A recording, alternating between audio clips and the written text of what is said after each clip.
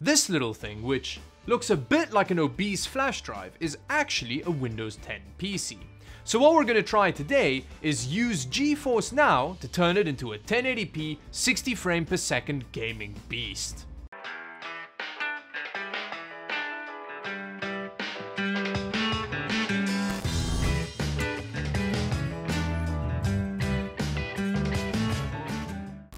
Straight off the bat, I don't think this is gonna work, because I did a previous video where I tried to game using one of these little pocket PCs, and, well, needless to say, it didn't work very well. It was a little bit like trying to game on a thermostat. And then, to get around the really bad local performance, I tried using that whole Steam game streaming service. You know, the one where you render a game on a powerful beast system and then stream it over to a little weakling system. That didn't work either. The frame rates were still very bad and there was horrendous input lag. So I don't know if Geforce Now is gonna be any better. Just on a quick side note around the whole Geforce Now thing, I am gonna occasionally accidentally refer to it as GeForce Go, but just ignore that. Pretend I'm one of those absent fathers that occasionally forgets the names of his children. Before we actually see how well this little pocket PC can or can't run Geforce Now, let's just have a look at the hardware that this little beast is packing.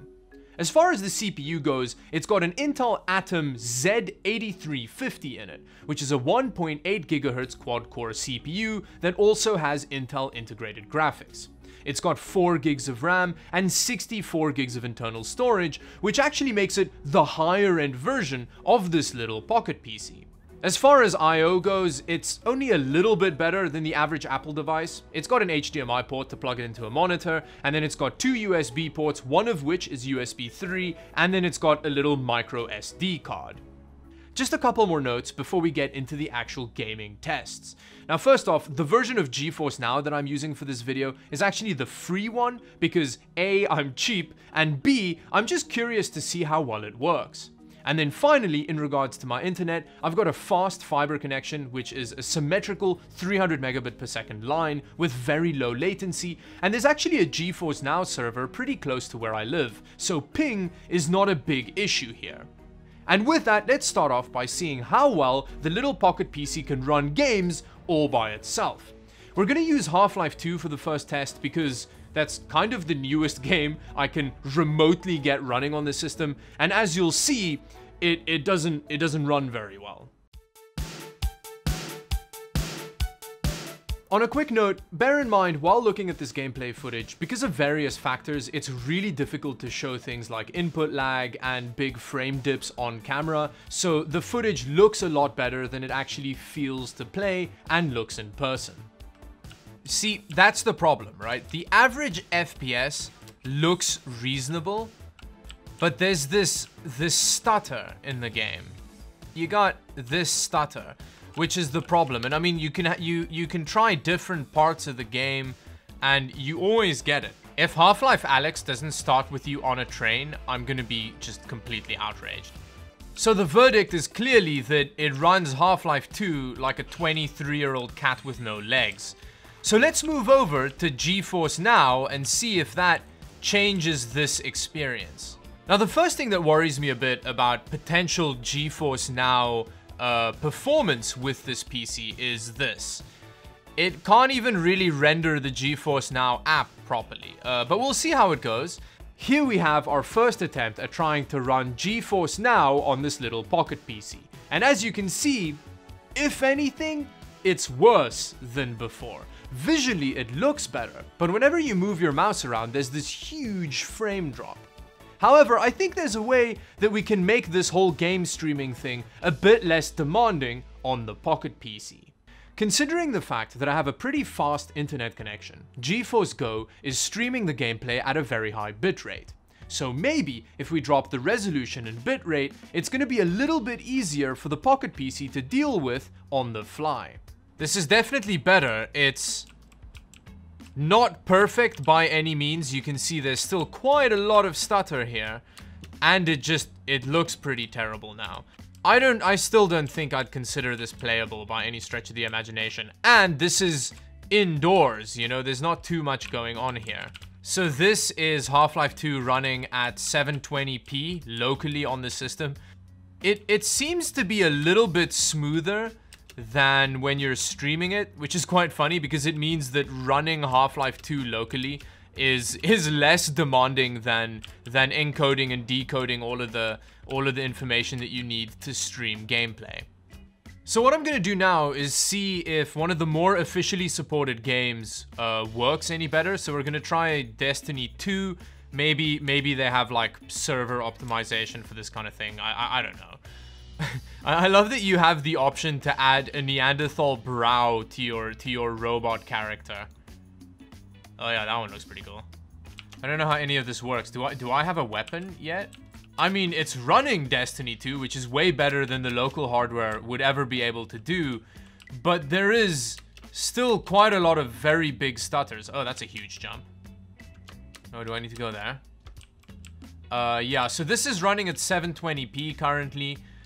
I guess you could get away with playing it like this, because the average frame rate isn't too bad. It's just these stutters, you know? It really throws you out of the experience. And there's actually a reasonable amount of input lag as well. Yeah, see, look at that. That's really not ideal. You can feel that it runs fairly smooth when you're not giving it a lot of inputs. But the moment that you start moving around, the little pocket PC just can't handle it. If you have no other option for gaming setups, this is not too bad, especially considering the fact that you're not paying for it. This is like the free service. Like, look, you know, you can still hit targets and stuff like that, you know? Oh, I need to run away. Although, if you're gonna be doing any actual PvP against, like, real human players, you're gonna be at a massive disadvantage. The final thing that I want to do is remove Wi-Fi from the equation, because I think that may be kneecapping the little pocket PC a bit. So let's try some wired internet. How we're going to go about this is I'm going to use this little Ethernet to USB 3 adapter and plug it straight into the USB 3 port on the Pocket PC. And as you can see here, it's starting to look a little bit like Apple's wet dream over here with all of these dongles. I mean, this is pretty promising. Like, it's feeling a bit better here. Let's see what happens when we go into an actual raid here, or match, or whatever it's called. This is definitely better. Look at that. Yeah, again, I mean, frame drops are a bit of an issue, but look at that! Apparently, the D-Link USB 3.0 gigabyte Ethernet adapter is a complete beast. Oh yeah, this is way better. I would go as far as to say that this is playable. So now, I think what we need to do is try and push it to 1080p, because this is at 720p, and as you can tell, it looks pretty rubbish. Let's double the bitrate and then take it up to 1080p, and yeah, let's see what that does. Here we have Destiny 2 running at 1080p, moderately playable on a tiny little pocket PC. That's pretty cool. Where did that beastie go? Oh, here we go. Now that we've gotten the Pocket PC to a point where we can get a reasonable gaming result at 1080p on a demanding game like Destiny 2, let's try a couple more newer titles. Let's try Fortnite and Assassin's Creed Odyssey. I mean, this is playable! This is even more playable than the Destiny 2 setup. Oh no, don't hurt me! How do you sprint? Okay, I'm already down. Oh, Thunder Sky. Oh, yeah. What are you doing? This is someone right there! Or do I just not know how this game works? Here comes Thunder Sky. Oh yeah, I think he wants me to come around. Oh, no, never mind. This is not too bad.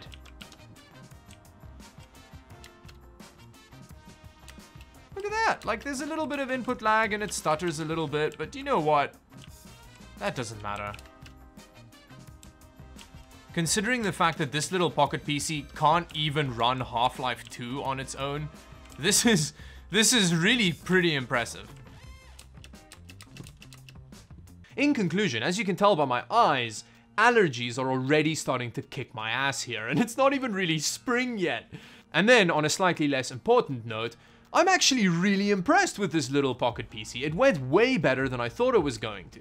Okay, I still wouldn't use it for like competitive PvP kind of situations because there is perceptible input lag and it isn't an amazing gaming experience, but if you don't have many other options, this isn't too bad. And with that, thank you very much for watching. If you enjoyed the video, like, share, subscribe, check out my Twitch stream, which I'll have linked in the description below. I stream on Saturdays and it's a really good time. You can come check it out. I've got a bunch of other social media linked down there as well. And until the next video, bye-bye.